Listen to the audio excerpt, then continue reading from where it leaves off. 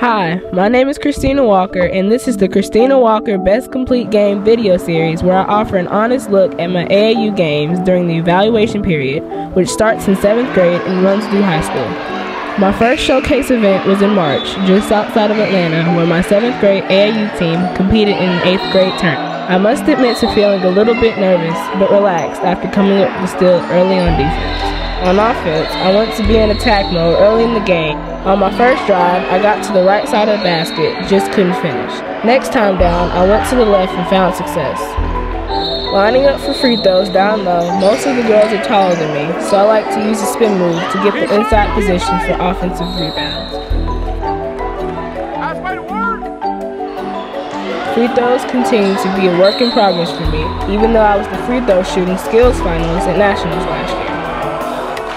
When I'm at the line, first and foremost, I want to get the ball up and over the rim. I also want to have a good rotation of the ball so it catches the rim. After the shot, I want to make sure to pose and maintain good shooting. Here, I was able to get this long rebound and start my momentum on a path of attacking my opponent's basket.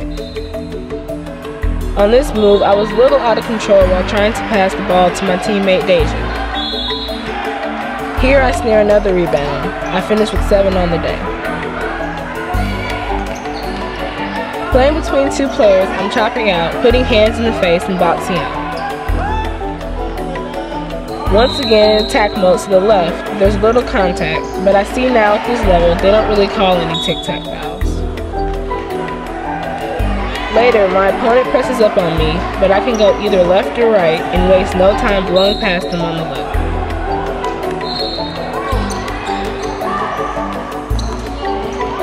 My first outside look for the day was a little bit long.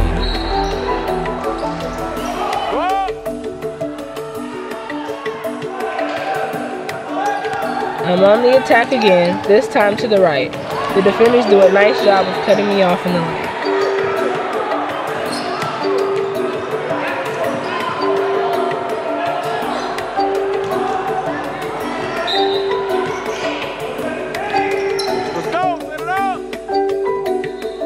A few plays later, I would get another open look from beyond the arc, same spot, and this time I knocked it down.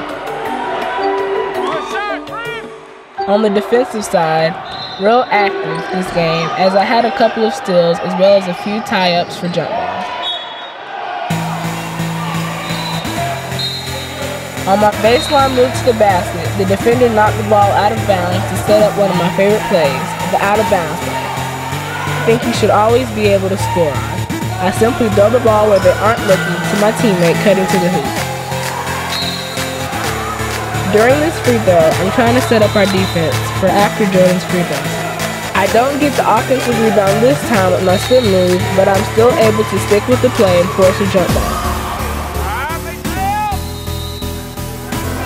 In fact, I forced up another tie-up next time down the floor.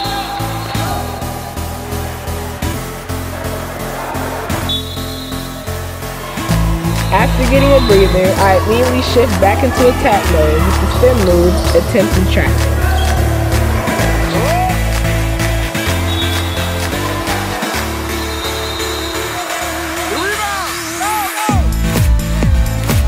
Never discouraged, attack number 10 to the basket goes in.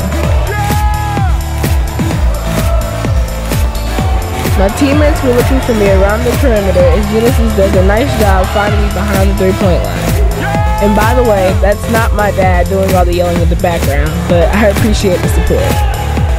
And on the last couple of possessions, I grabbed a couple of rebounds to help our team to a 9-point victory as we finished the tournament in 3rd place. Not too bad for playing up a grade. Be sure to check out future videos on my Christina Walker Best Complete Game Highlight series where I show the good and the bad highlights so I can offer an honest evaluation of my game to those who want to see and know. See you next time on Christina Girl Hoops TV.